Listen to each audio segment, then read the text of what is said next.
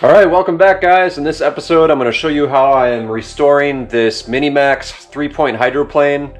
I've never owned a wooden boat before, so a lot of this was completely new to me, so I'm going to share what I learned and show you what I did to this thing. If you've never been here before, please check out some of my other content. I'm restoring a 911 and a really high performance tunnel hull, as well as this little guy. This is a 1950s 3-point hydroplane called a MiniMax. And I bought this thing a couple weeks ago for about 300 bucks. All the wood was in good shape, but the finish was completely failed. So I had to remove all that, and then I'm trying an epoxy coating instead of fiberglass resin for a little bit more strength and durability. I've never used that before either. But let's jump into it. I'll show you where I started. You can see that there's some raw wood exposed in a couple places, a lot of places actually, and this finish, I don't know if this is spar urethane or fiberglass resin. It's cracked and it's flaking off, so what we're going to do is we're going to sand this down and then put a new coat of epoxy over it and let it soak into that wood and make it really waterproof. So the sander I'm going to be using is just a Craftsman disc sander. I just bought this thing because I didn't have one. One thing I think is interesting is this is the same thing as a DeWalt, but it's cheaper. Like literally the same thing. The only thing they're changing is the exterior plastics on the overmolding, but when you take these apart, they're identical, so you can save yourself 10 bucks by picking up a red one instead of a yellow one. Plus red ones are better anyway.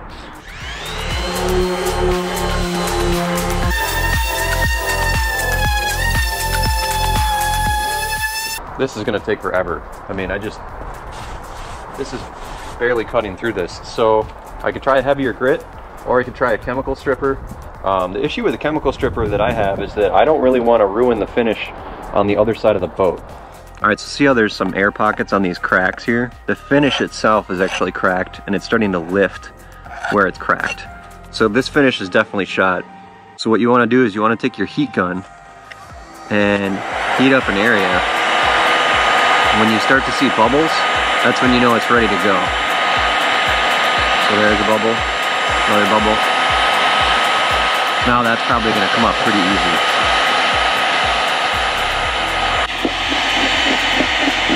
When this thing sinks, it's not my fault. It's weirdly satisfying though when like the sheet of it comes up. Think of this as a blowtorch, right? Most of the heat, if you angle it, is hitting right here, but some of it's going over here. Oh, right, you're heating so up like, areas if you start to go where you're gonna go, right, you can start to preheat where you're going next, yeah. Is what I'm getting at, and then it'll come off easier.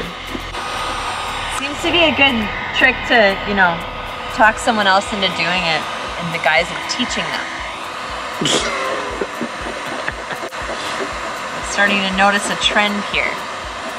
Hey, how many other girls you know who know how to do this? I've never taken a pull.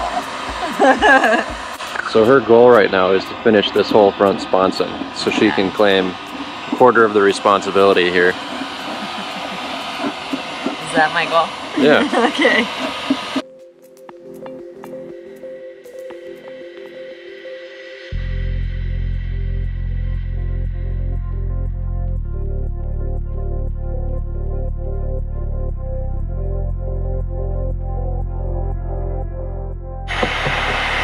So there's a couple things that I've noticed just from doing this. One is I think it's easier to kind of pull the putty knife toward you than to push it away from you. You can kind of use your whole torso. So I think that helps. And then in terms of getting this stuff off, you can kind of put your heat gun right in front of the putty knife, and that works okay. But then sometimes you can just like heat up an area until you see it start to bubble. And when it bubbles, it's probably ready to come up. You can then go scrape that area while you warm up a different area. It's weird. I'm not really sure which way is faster. And if you do gouge the wood, and you push down a little too much and it starts to catch the wood, what I found works well is, let's say this is the wood, just go 90 to it to chop it off, and then keep going. Otherwise, if you keep going, once you gouge the wood, it'll just keep diving into the wood. Make a bigger gouge.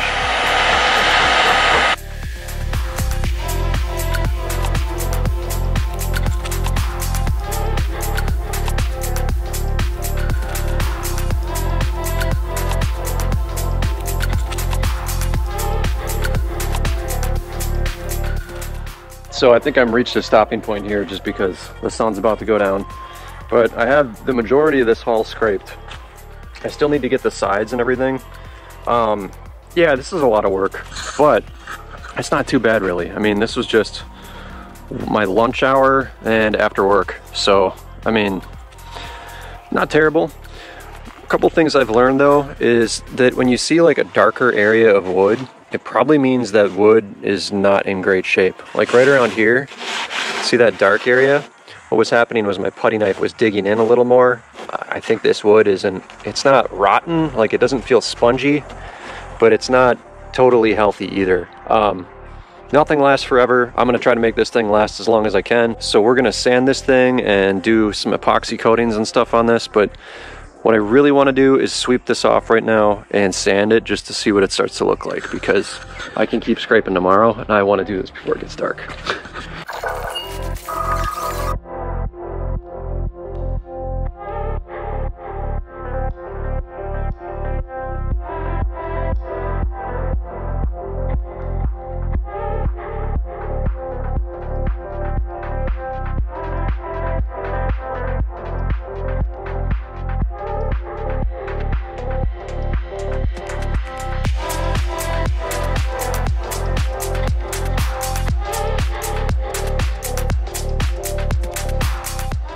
All right, so I think this thing is sanded as good as it's going to be sanded anyway. Let's take a look at it, and I'm just gonna show you a couple things. Really, the hull is in pretty good shape. There's not any major damage. There's just little tiny gouges. Like here's one right there. And what I wanna do is I wanna treat all the spots or the gouges and imperfections with some epoxy, and then sand it flat so that when I come and do the final layer where I'm coating the whole boat, it goes over the top of something flat. So this is the epoxy that I'm using. It's called Pro Marine epoxy. It's a little cheaper than the West systems, but from what I read, it's pretty much the same stuff. We're gonna give this a shot. I've done a lot of research about epoxy in this, and one of the things you can do is you can cut the epoxy with some acetone or some thinner to make it a little more liquid, so to speak, and less gluey. And the idea is that you get a deeper penetration into the wood with the thinner, thinned out epoxy. That's intuitively what I thought would be the best way to go, but there has been some research done, and I'll put a link down in the description below or right up here. They took multiple pieces of wood, all the same size, and they weighed them, right? So they knew the mass of this certain size wood, and they tried treating it a bunch of different ways. They tried treating it with just the penetrating epoxy, just regular epoxy, different layers. They even tried what I suggested where they used a penetrating epoxy and then regular layers of epoxy, and they put them underwater, and then they took them out and they weighed them. And by figuring out how much the mass increased, they could figure out how much water weight it's brought on, which basically tells you how well the different techniques are doing of preventing moisture from going from this side to inside the wood. And even with the thinned out epoxy with regular epoxy on top, it did not do as well as just having more coats of epoxy. So what we're gonna do is, I'm thinking 3 coats total on this boat, but we're gonna start by just repairing the flaws in the hull. So let's do that first. First things first, I wanna blow off this hull to open up the pores.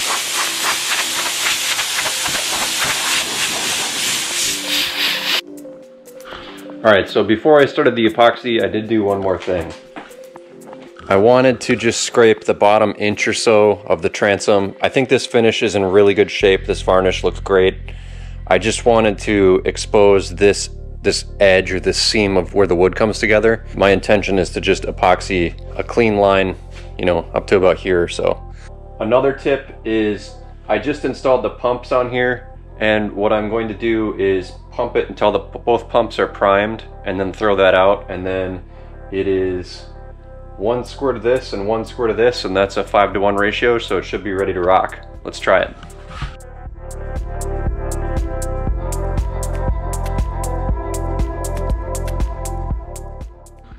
Okay, so the repair patches of epoxy are on here. One thing I tried to do here was just add some tape to rebuild this corner, and then I just put a big dollop of epoxy right there. I tried the microspheres or the filler to make a thickened epoxy, but I didn't really like the way it was turning out. Here you can see, I mean, this is filled in pretty well. Once I sand this kind of stuff, you know, it's gonna be pretty flat. I don't know if that's reading correctly. And then I just put a coat on this back edge here because I want to start to build this up. I'd like to have a pretty sharp corner here and it's beveled. So I figured why not just start now with the first layer. Other than that, we're gonna wait for this to cure, sand it, and then it's time for more coats. So, excited.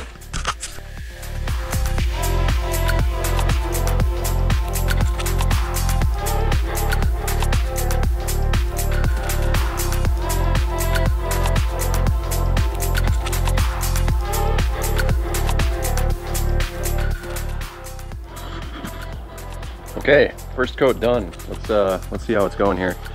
So you can kind of see where I did the repairs earlier. It's not soaking in as well as the rest of it. That's fine because this was already soaked into the wood fiber and now it's sitting on top. It's soaking in pretty well. So we're gonna see how this turns out in a few hours. So I'm excited, this looks good.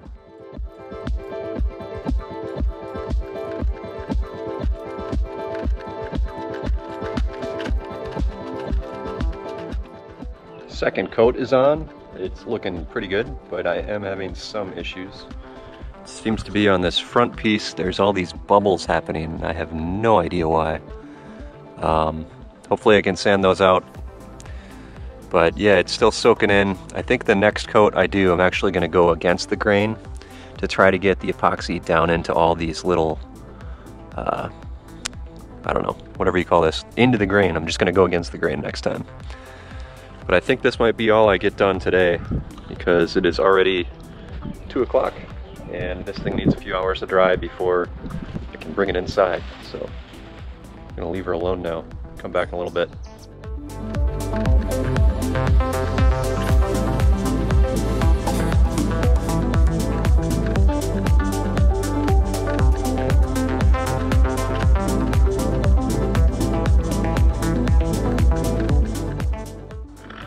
All right, this thing died. Don't ever buy a GoPro 7. It's gonna die again.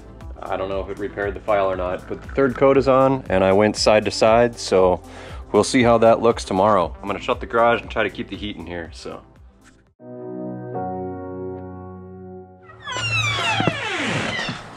You hit the lights.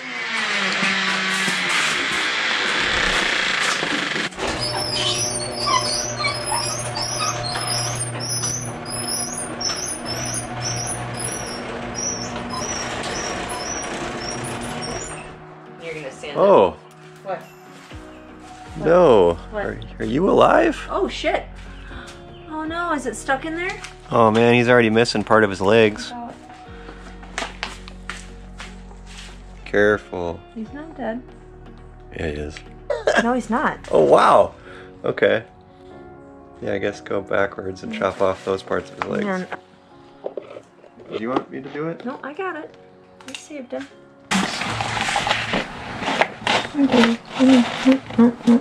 Do not fake throw the spider at me. I will. Move your finger. I will not be amused.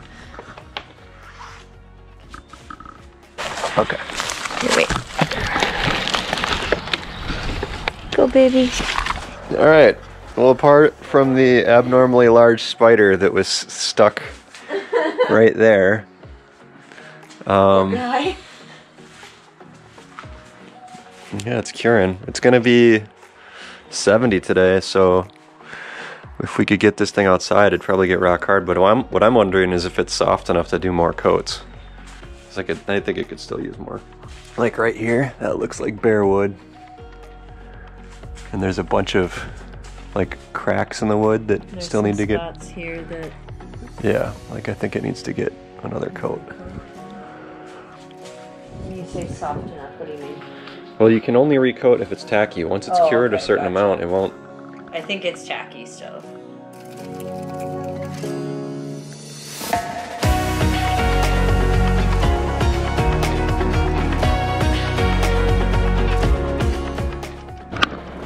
All right, this is 4 coats of epoxy.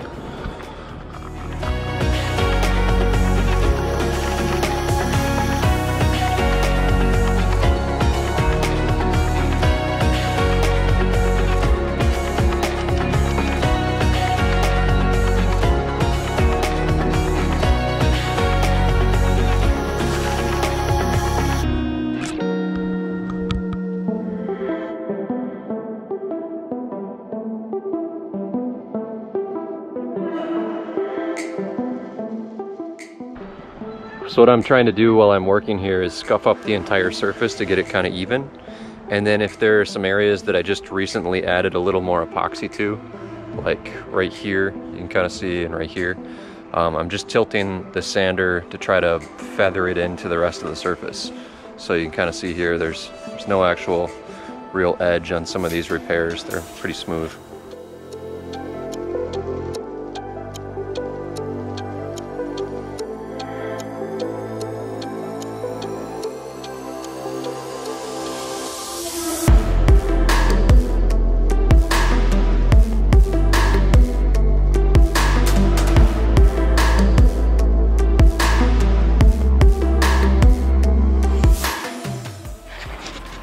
Alright, it's just about to rain. In fact, I think I can hear it coming in right now, but this is the first stage of the sanding of the epoxy. You can see it's pretty even. I have a couple low spots still, but looks pretty good. I think the next thing I'm going to do is block sand this a little bit to get it a little more flat, and then we're going to roll on the last 2 coats of epoxy in there to keep all the tree gunk from falling into it and other spiders and such. This is a super simple dolly I made for this thing. It's just a 2x6 with a couple 2x4s with some holes drilled into them for the feet. And then I just took some lag bolts and some old wheels from a trailer jack, and you can just lift on this and move it around, which is a lot easier than what I was doing before.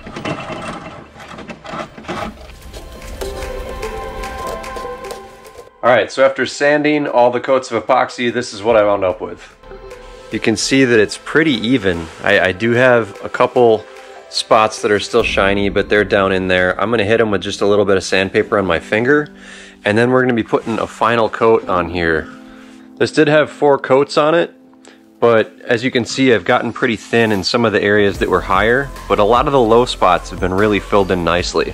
So I put a straight edge on this thing. It's pretty flat, so this should be the finishing coats. So let's do it.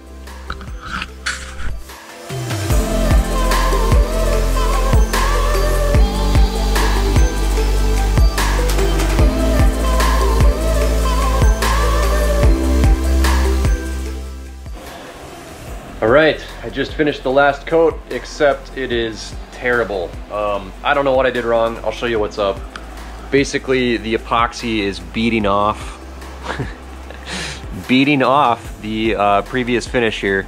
I sanded this to 120. I wiped it off. I don't know what I did wrong, but you can see the epoxy is just, it almost looks like water on a freshly waxed car. It's not adhering at all, so I'm probably gonna have to sand all this off and go read what I did wrong on the internet. So that's what I'm gonna go do now.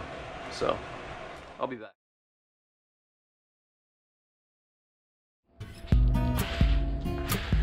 Alright, so this finish is still tacky, but because it beat it up, there's a lot of places that did not get a layer of epoxy. And what I'm thinking I'm going to do right now is just throw another layer on. I mean, right now if I sand it, there's going to be hard edges everywhere because of where it's beating up, but I figure if I just put another layer on it, maybe it'll work itself out. I don't know, whatever. This is a last ditch effort before I sand everything. So let's throw another coat on this thing.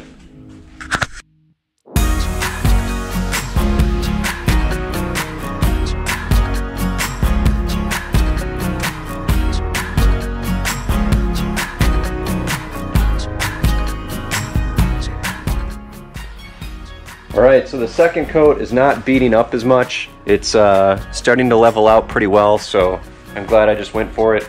It was still tacky, so I just figured put another coat on it, maybe it'll even out. If not, I have to sand it anyway, so no big deal. Thank you for watching. You're caught up so far. In the next episode, I'm going to be putting the finishing touches on the bottom of this hull. Also, please check out my SST project. I'm restoring a 1980s Sleekcraft SST that's going to be a really fast boat. And again, budget build because I'm doing most of the work. One other thing, I just do this for fun, so if you like this stuff, please like and subscribe. If not, I don't care, it's totally up to you. This is just what I'm going to be doing anyway, so I figured why not have some fun with it, share it with some other people, hopefully we can learn something. Also, if, again, this is my first wood haul, so if I did something wrong and you guys know, like, for instance, why this epoxy was beating up, please let me know in the comments below, because I don't really know what I'm doing. This is my first time restoring a wood boat, so I'm definitely learning. Other than that, stay tuned. Here's a sneak peek of what's going on in the back of this thing in the next episode. Here's a 1950s Mercury race motor that is going to be perfect for this little thing. So stay tuned. Hopefully I'll finish the hull by then and we'll start ripping on this. Cheers.